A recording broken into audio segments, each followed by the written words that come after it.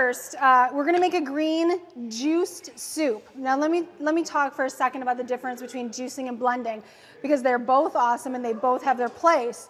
And I thought for a very long time that blending was the only way to go, because blending, you get the whole food. I think that optimally, anytime that you're getting the whole food together is best. Also, you're not extracting the fibers from the sugars, and so it doesn't spike the glycemic index the same if you're doing fruit juices. So it's better to do blended fruit juices.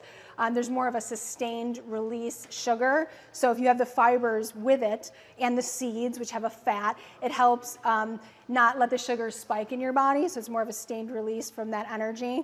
Also, if you're blending things, it'll fill you up more, like the green juice that I'm drinking that I bring for the crew. That's a blended juice because it's more like a meal. It's satisfying. You get that bulk.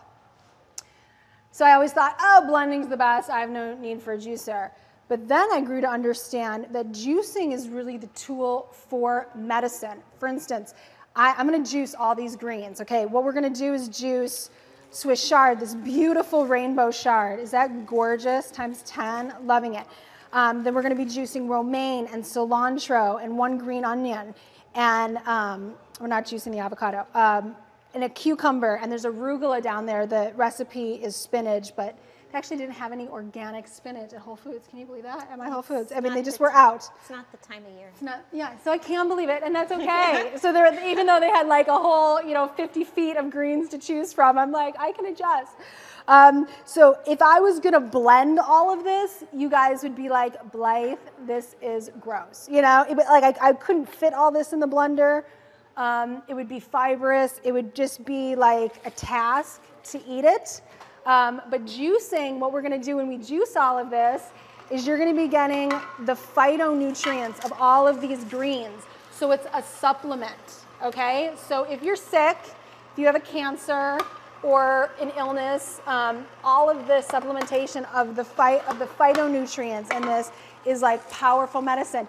And for all of us, I mean, how great to be able to like take a dose of phytonutrients and enzymes and minerals and all the things that we're getting.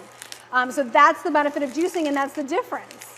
And things, things exist, things aren't mutually exclusive. Like last week we were talking about the benefits of cold water, and then we were talking about the benefits of warm water. And, things are great for different results. On a really hot Los Angeles day, cold water ignites me, makes me feel refreshed, on a cold, autumn evening, of course, I want warm water. And in the morning, warm water is ideal. So this is really great. We're just going to be juicing all of these wonderful greens. Pretty much this is it. I'm not going to juice all of that.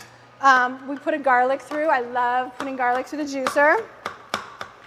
And really look at this juicer. I love this juicer, the Huram. It really doesn't give very much pulp. There's actually a good amount of the fibers that gets through. And then you know what I do? I like to just put a little water through it because with this juicer in particular, it does give us a little fiber, so it can be a little thick. And it also makes cleaning the juicer easier, which is always nice. So we'll do that, and then I'm gonna cut an avocado on top of it. So here we have our green juice. Now, I will say that this is something that this can be like medicine.